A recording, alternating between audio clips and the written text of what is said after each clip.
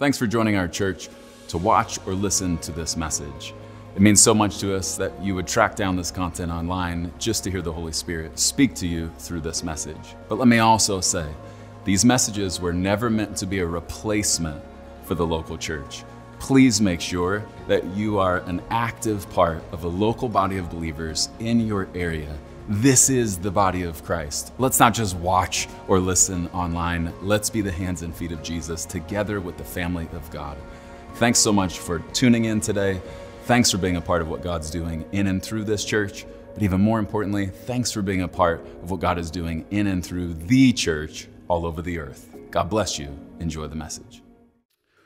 Well, we are continuing our series this weekend entitled First Love Again. And if you notice, that's the third title this series has been given, because it was supposed to be 40 days of love. I told you why it's not any longer, and I just kind of titled it Love Again. And then the team was like, I don't think that accurately communicates this, so can we make it First Love Again? And I said, sure. So this is now, in 2 weeks, the third series title. We're going to go with this one for the rest of the series, okay? I promise you. Last week, we talked about loving God the Father. And this weekend, we are talking about loving God the Son. And let me just say at the beginning of this message, some of you are going to learn something new about Jesus in this message. Some of you are going to learn something new that Jesus did in this message. Some of you are going to learn a new why behind something Jesus did or does in and through this message. But here's what I would say. No matter what new thing you learn in this message, I just want to calibrate us all. Every time Jesus is preached, the goal is to fall more in love with Jesus.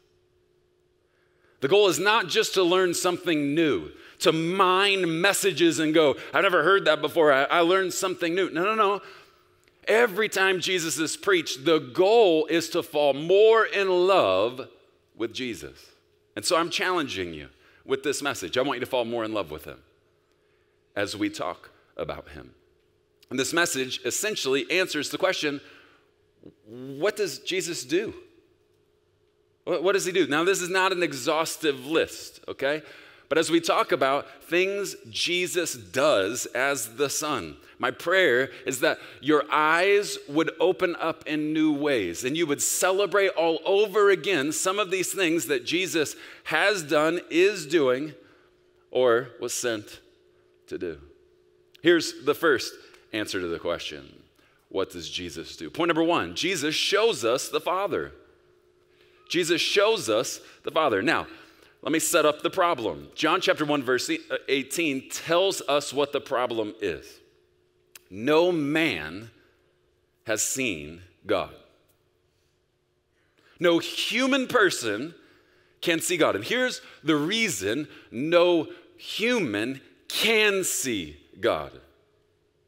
Because we have temporary bodies. We have not received our glorified bodies yet.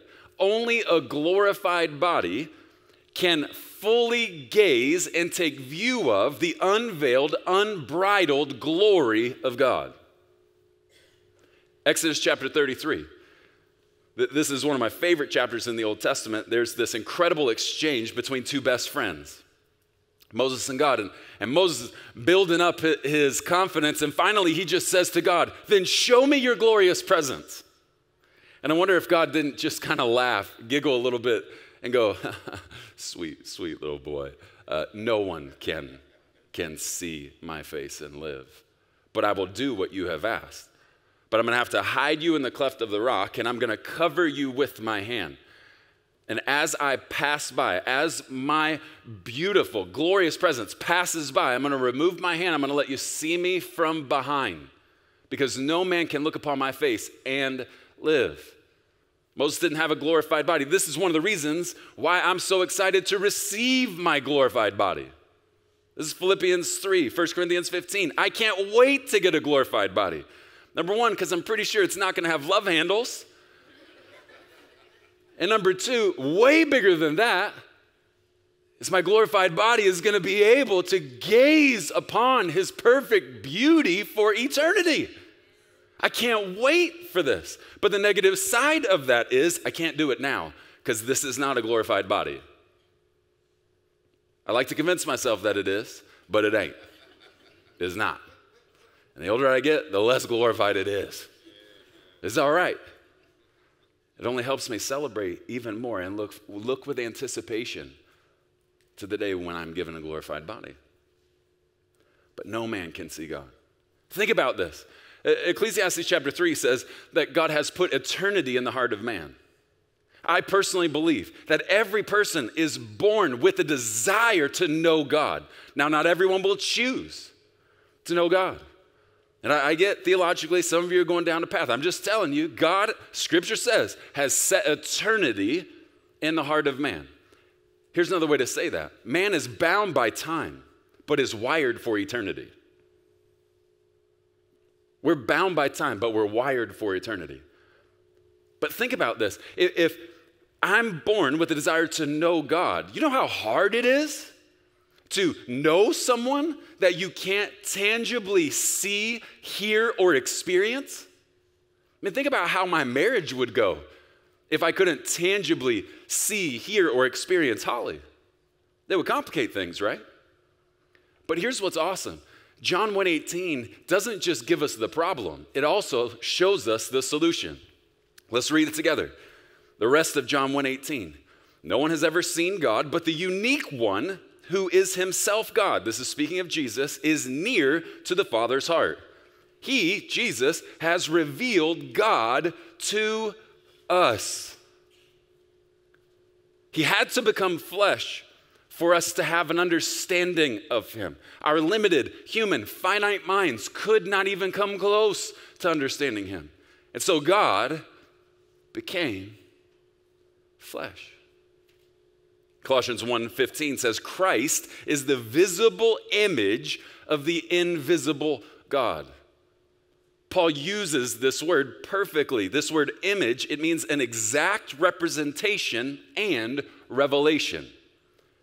Here's a one-liner form of Colossians 1:15. We get a perfect picture of the Father when we look at the Son.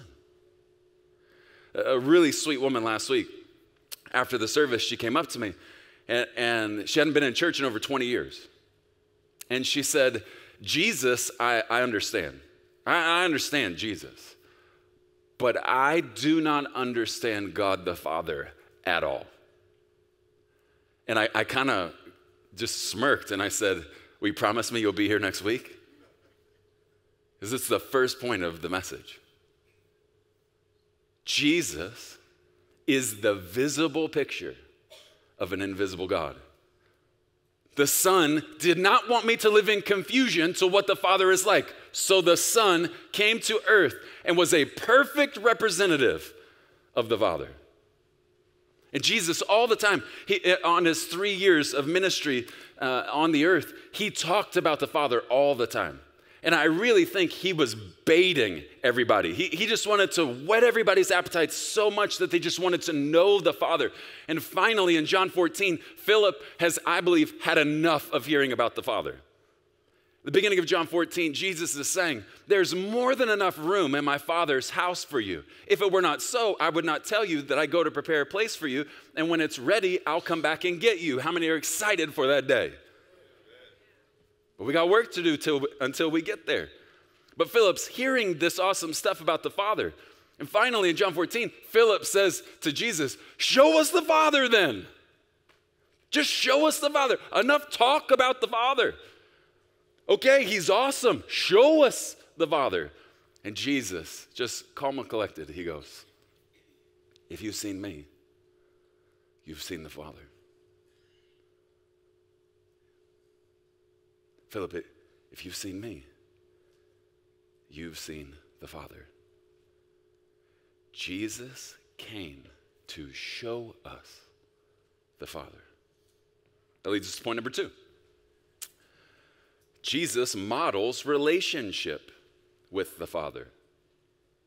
Jesus models relationship with the Father. Now, you're going to hate the first thing we talk about, the first subpoint, but you're going to absolutely love the second, okay? So let's try and navigate the first part. Jesus models relationship with the Father. Jesus modeled one-way submission to the Father. Jesus modeled one-way submission. Submission is the action or fact of accepting or yielding to a superior force or to the will or authority of another person.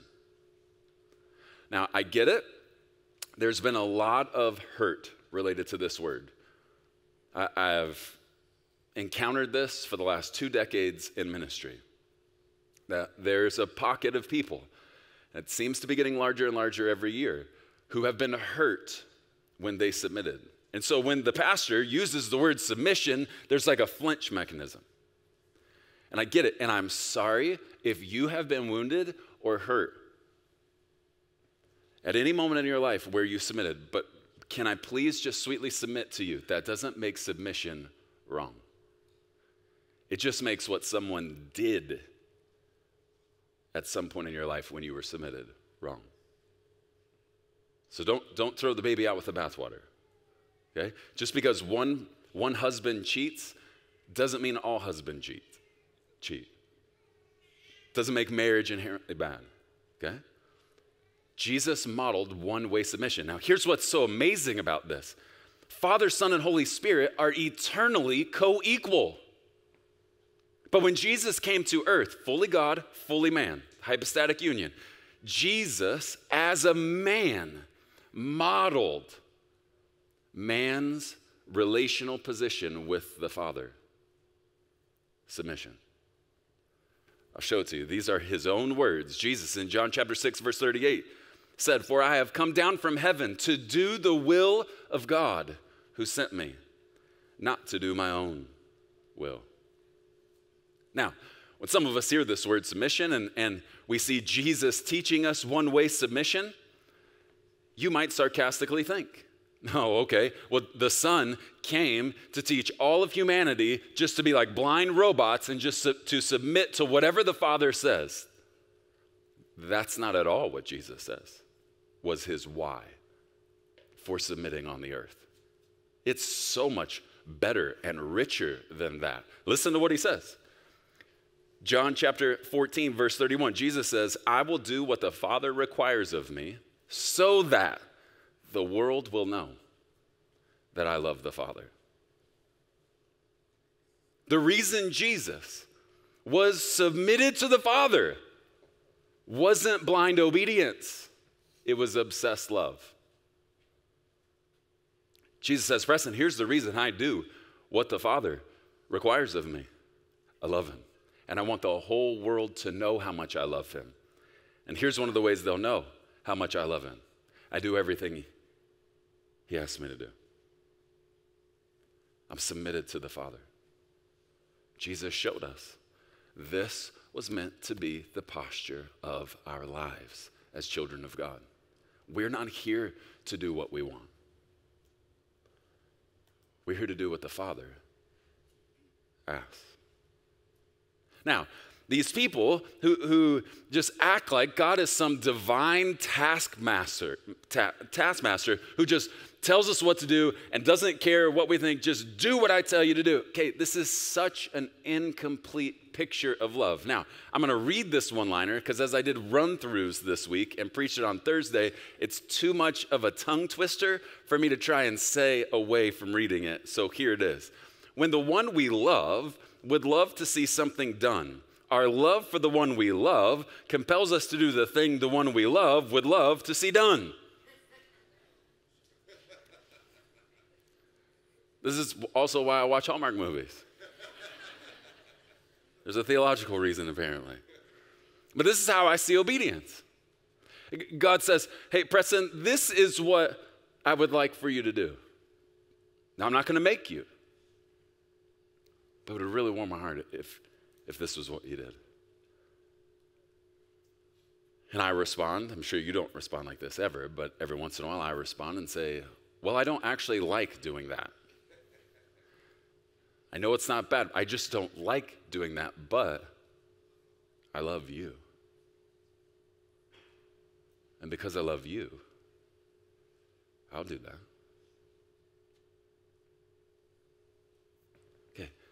The number one motive for obedience isn't to get a gold star in my Bible. It's to be like Jesus. And Jesus said, I obey the Father because I love him. Jesus modeled one-way submission to the Father. Okay, that was the hard part. Here's the fun part. Jesus modeled two-way obsession with the Father. Jesus modeled two-way obsession with the Father. Obsession is defined as a state in which someone thinks about something or someone or something constantly or frequently, especially in a way that is not normal. This also defines how I feel about the Cowboys. It is not normal. John 5:19, Jesus said, I tell you the truth. The Son can do nothing by himself. He does only what he sees the Father doing. Watch this next part. Whatever the Father does, Preston, the Son also does. Here's how obsessed the Son is with the Father. Anything he sees the Father do, he does. He doesn't imitate him. He does exactly what the Father does. This reminds me of my sons when they were young, when they were little boys. They would play the sport that I played. They would say the words that I said. They would do the things that I did. Why? Because I was their hero. And one of the ways you can tell someone looks up to someone else is they mimic their behaviors. You can tell how I feel about Robert Preston Morris because I mimic him at times. For 20 years, I've studied him. And I love him. He is one of my heroes. And you will catch me from time to time doing something he does. Okay, here's how obsessed Jesus is with the Father. We read the first part of this verse, and it seems like a power sentence. The Son can do nothing apart from the Father. Sounds like a power thing. This is not a power thing. Jesus goes on to say, everything the Son does is because he saw the Father do it. That's obsession. The Son is obsessed with the Father. Now, let me show you the Father's obsession for the Son. John 17, verse 24. Jesus says, Father, I want these whom you have given me to be with me where I am. There's a verse about the Son's obsession for the children of God. He says to the Father, here's how obsessed I am with these people. I want them to be everywhere I am, forever. Obsession. He keeps going. Then they can see all the glory you gave me because you loved me even before the world began. Do you hear what the Son is saying of the Father? Let me personalize it. He's saying, Preston, let me tell you something about my daddy. He doesn't just love me. He has been loving me since before anything which was created was ever created. I've been getting in on this love forever, and I will forever, because the Father is obsessed with me. See this two-way obsession? John 1:18, let's go back to it mentally for a moment. Speaks of Jesus and says, the one near to the Father's heart. This phrase in the original language literally means the one in the bosom of the Father. You talk about romantic terminology. Jesus, the one in the bosom of the Father. All right, get this picture. Jesus says, I've been getting in on this love forever. The Father's obsessed with me. John 1:18 actually gives us a snapshot of what that love looked like.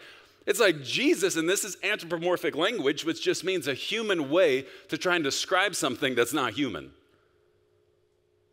But it's this picture of Jesus, God the Son, laying his head on the bosom of the Father. You know what this reminds me of? The most consistent times in my life where I have cried were when my children were babies. And I'd go into their room, sit in the rocking chair, and I'd hold them. I'd sing over them. I'd pray over them. I'd talk to God in front of them. And almost every time, at least 85% of the time, I ended up weeping. Because there's something special when a daddy or a mommy holds the baby right here. And clearly something special is happening inside of the baby because every time they fell asleep, Holly would say, babe, you are the best at putting the kids to sleep. And it wasn't until Thursday night when I heard myself say that out loud that I learned that was actually a trick. It had never crossed my mind that what she was actually doing was getting me to put the babies to sleep by saying, you're so amazing at it. And I was like, yes, I am. That was a trick. But every time, when I would hold them like this, I remember so many times just weeping in the presence of the Lord. There was just something special as a daddy holding my baby right here. And John 1:18 paints this picture, this obsessive picture of the Father's love for the Son. Now, as though things couldn't get any better, now let me show you the Father's obsession for you. John 17:23, Jesus says, may they, disciples, followers of Jesus Christ, children of God, may they experience such perfect unity that the world will know that you sent me. Remember what we prayed during the prayer? Want to know why there's such a war against the unity of the church? This verse right here. This verse right here.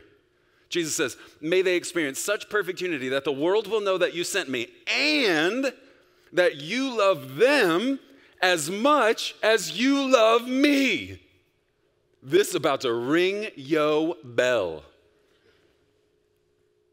Let me give it in the Preston paraphrase. Jesus looks at me as a child of God, looks at you. And when I say my name, you just put yourself, your name, into that same space. Jesus says, Preston, let me tell you now something about my daddy's love for you. Preston, is going to blow your mind.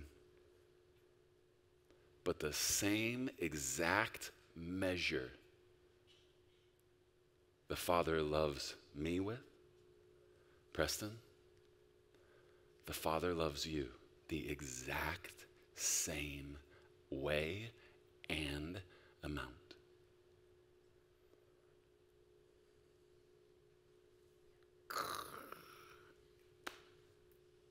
Why don't we wake up every morning of our lives and go, the Father loves me the exact same way and with the exact same measure as the Father loves Jesus? I just don't feel loved. Nobody loves me. That's not true. The Father is obsessed with you. And Jesus came to show us. Jesus models perfect relationship with the Father. And one of the best aspects of their relationship was two-way obsession.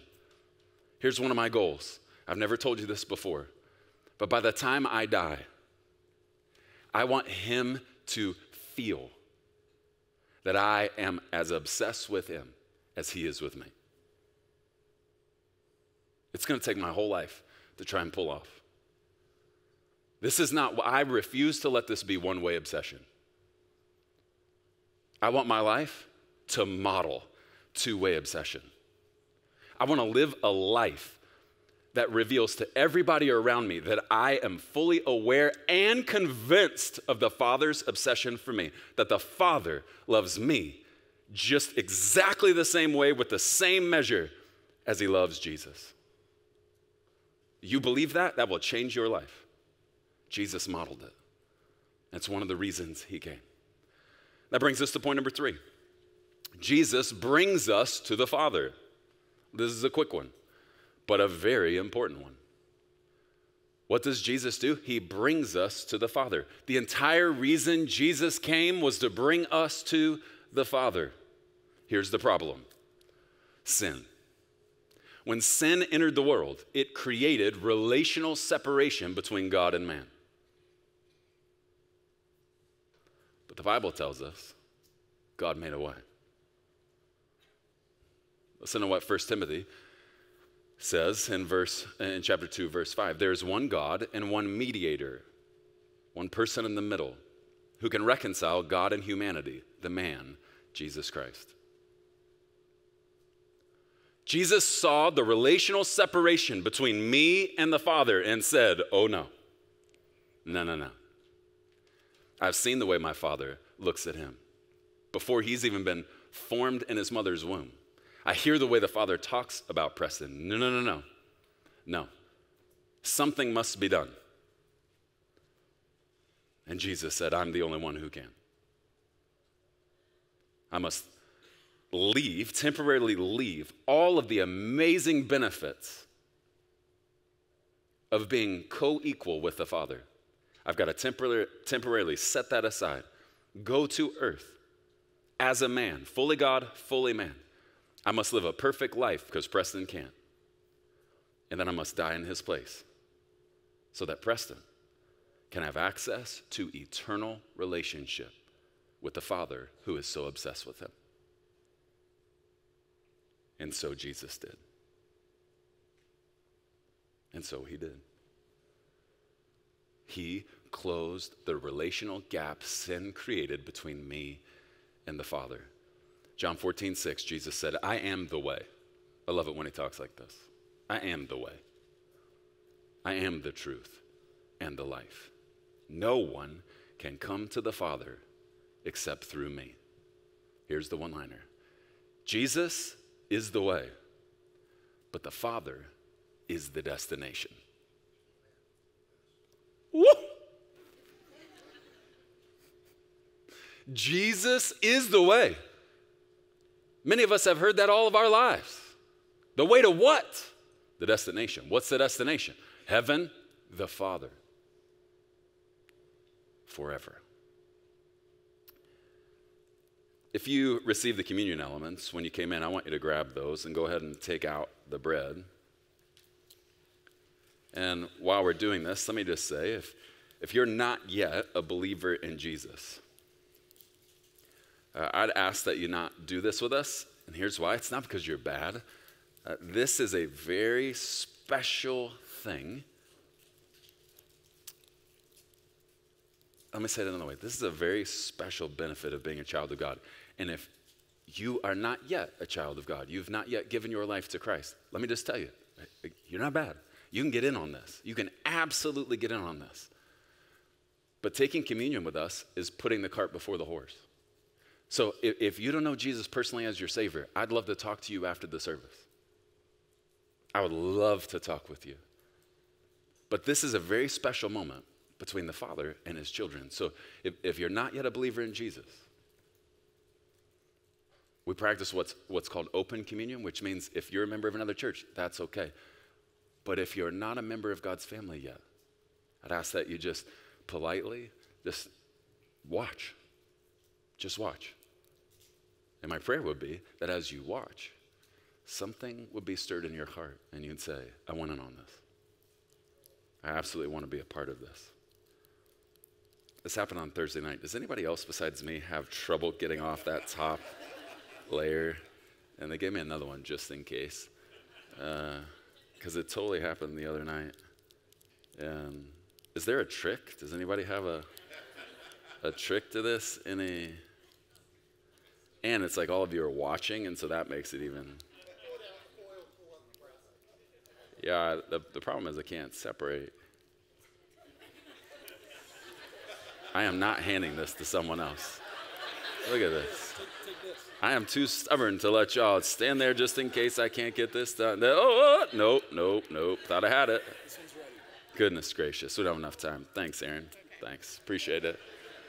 That's just, you knew that was going to happen. Let me give you, for some of you, a new way to see communion. The Son loves the Father so much. And the Son saw how much the Father loves you. And the Son, seeing the problem sin created between God and you, came to this earth, took his body, and said, this is the only way. And that night, God the Son sat with his disciples and said, this is my body, which is broken for you.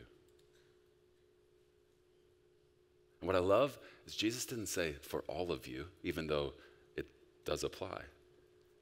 It was a personal you, as though he looked in your direction and said, I did this for you. I did it for all of you, but that's not nearly as romantic as God the Son saying, as if you were the only one, I did it for you. This is my body, which was broken for you. The only way you're going to be able to receive forever the relational access and to experience the loving obsession of the Father is if I allow my body to be broken for you. And so he did.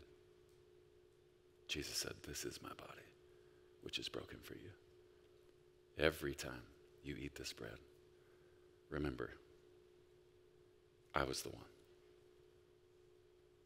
I'm the only one who can bring you to the Father. Let's take the bread.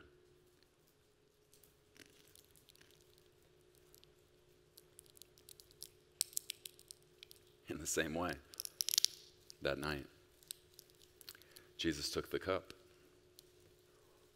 And if you'll allow me, use a little bit of the Preston paraphrase. I'll personalize it for me. I want you to personalize it for you.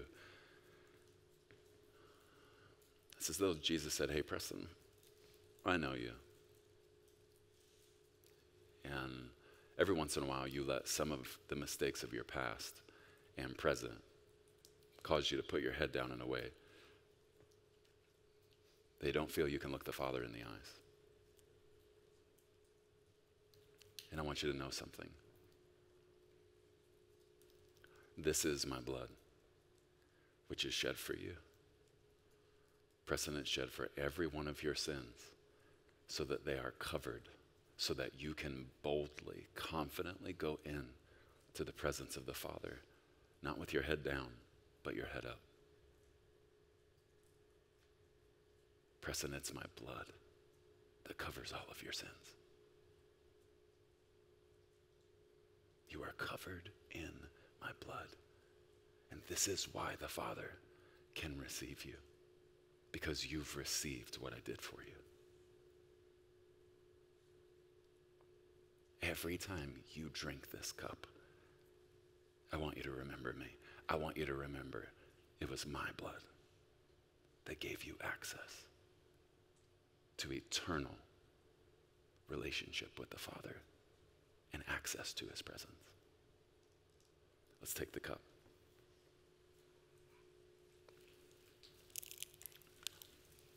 You can just set that aside, and then afterwards you can throw it away. Very quickly, let's go through point number 4, but let me tell you, point number 4 is really the preface to message number 3. Okay? So message number 2 is, for all intents and purposes, over. All right? Those 3 points, message number 3. But this is the in-between. All right? We can't talk about God, the Holy Spirit, if we don't talk about this 4th very important point. Okay? Point number 4. This is one of the things Jesus does, one of the most important things. Jesus baptizes us in the Holy Spirit.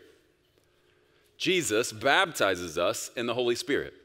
Now, this might be new information to some of you, but I assure you it's scriptural. You can pour through Scripture and see this. Can't cover all of the verses, but the Bible teaches 3 baptisms. Many grow up in the church thinking there are 2 baptisms. We absolutely believe that Scripture teaches 3 baptisms. So I'm not going in sequential order. so to speak. But I'll start with the one that everybody kind of thinks of when they hear the word baptism. Which one? Water baptism, right? Baptizo. It means to immerse, to dip. And if you're growing up in my family with a bunch of PKs and a grandfather in ministry, pool time, when all the cousins would get together, we would not dip one another, we would try and drown one another. You know, you're especially sinful. Stay down. Get it all off, you know. But that's what the word means. It means to immerse, to dip in water, okay? There's a verse in Scripture that I think has kind of contributed to a little bit of misunderstanding about whether there are 2 or 3 baptisms. It's Acts chapter 2, verse 38. It's Peter's command. And Peter said to them, repent and be baptized. And this is speaking of a water baptism. Each one of you in the name of Jesus Christ for the forgiveness of your sins, and you will receive the gift of the Holy Spirit. Okay, now it sounds like that at salvation, we receive the Holy Spirit. And we do, but we don't receive the baptism of the Holy Spirit. And I can show you another verse. Acts chapter 19, verse 2. Paul stops in Ephesus, and he is talking to some disciples. Listen to their discussion. Paul says, did you receive the Holy Spirit when you believed? He asked them. No, they replied. We haven't even heard that there is a Holy Spirit. Hey, check that out. These people are saved.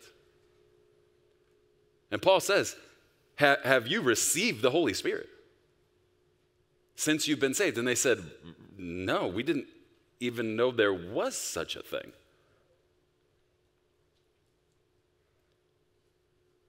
Just for those of you who have been taught for many, many years, there's only 2. Now, let's get to the second one. Remember, this is not sequential, but let's talk about salvation. At salvation, the Holy Spirit baptizes us into Jesus. The Holy Spirit baptizes us into Jesus. 1 Corinthians 12, verse 13. For by one Spirit we were all baptized into one body. We're all baptized into one body. Not water. Since speaking about water baptism, whose body are we baptized into at salvation? The body of Christ, correct? Romans 6:3. Or do you not know that as many as were baptized into Christ Jesus, so not in the name of Jesus, baptized into Christ Jesus, were baptized into his death. At salvation, the Holy Spirit baptizes us into Jesus. Now here's the third baptism. Jesus baptizes us with or in the Holy Spirit. The prepositions are really important. Okay, there's the baptism of the Holy Spirit. That's at salvation. The Holy Spirit baptizes us into Jesus. But then there's the baptism in or with the Holy Spirit. That's what Jesus does. Matthew chapter 3, verse 11. These are the words of John the Baptist. I baptize with water those who repent of their sins and turn to God. But someone is coming soon who is greater than I am. So much greater that I'm not even worthy even to be his slave and carry his sandals. He, Jesus, will baptize you with the Holy Spirit and fire. We're going to talk more about this next week. And if you get a little bit nervous when the pastor starts talking about baptism in the Holy Spirit, I really encourage you to be here next week. Okay? Some of you might have been coming here for a while and you might be like, I didn't even know this church or Preston believed these things. It didn't happen last week that we just started. This is not new theology to me. Okay? This is a very important part of being a Christ follower. And I really want you to be here next week because we're going to talk about some amazing things, some unbelievably supernatural benefits of walking with the Holy Spirit, not just being baptized in the Holy Spirit. Okay? All right, that's the preface for next week. Let's recap this week. Jesus is the most amazing one who will ever walk the face of this earth. Jesus, God the Son, came to this earth to show us the Father. He wanted to eliminate all the confusion. Preston, I want to show you what the Father is like. If you've seen me, you've seen him. But Jesus didn't just settle for showing us the Father. Jesus modeled the kind of relationship we are allowed to have with God the Father. Just think about that. I'm not talking about whether you do or not. I'm just talking about the fact that you are allowed to have a two-way obsessive relationship with the God of the universe. Are you kidding me? This is not religion. This is a relationship better than I'll ever be able to wrap my mind around. Jesus came to show us, not just tell us, to show us that the same way the Father loves him, the Father loves every one of his children. But Jesus didn't stop there. Jesus came to bring us to the Father. And every time I say those words, I just get this picture of God the Son. Every time someone gets saved, I just imagine Jesus being like this. Father, Father, Father, here you go. Another one you love. Another one. Jesus said, greater love had no man than to lay his life down for his friends. Jesus showed us what love looks like. He died for us. Why? Just so he could do this and go, Father, Father, Father, here you go. Here's James Preston Morrison, and the two of you can spend forever together, being obsessed with one another. Jesus came so he could bring me to the Father. I don't ever want to get over that.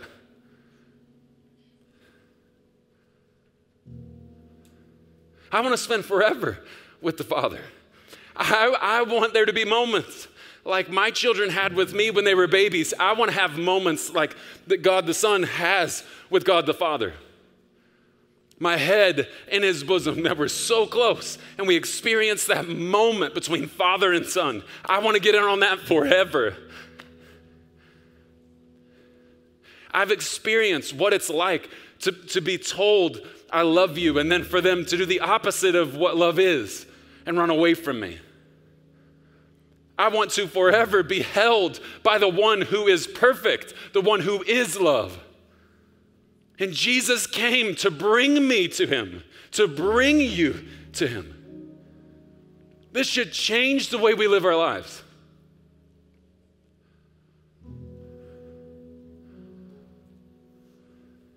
God the Son did all of that and a whole lot more for me, for you. I want you to bow your heads and close your eyes.